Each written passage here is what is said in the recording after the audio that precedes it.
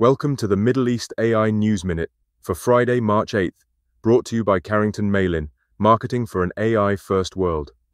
78% of the UAE public views AI as a positive force, according to a new Global Digital Wellbeing Index by 𝘕𝘰𝘵, the King Abdulaziz Center for World Culture.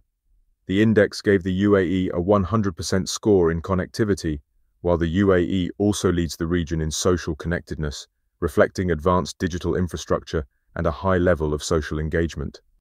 Meanwhile, Dubai Center for Artificial Intelligence, which was formed in June last year to fast-track government adoption of AI in the Emirate, hosted AI Majlis, inviting 33 government teams to collaborate, exchange knowledge, and learn about best practices for AI and data programs. And solutions by STC and US-based network as a service provider NIle have announced a joint venture to provide AI-powered network services in Saudi Arabia. STC took part in the US company's Series C funding round last year via its new venture capital arm, 𝘕𝘰𝘵 Ventures.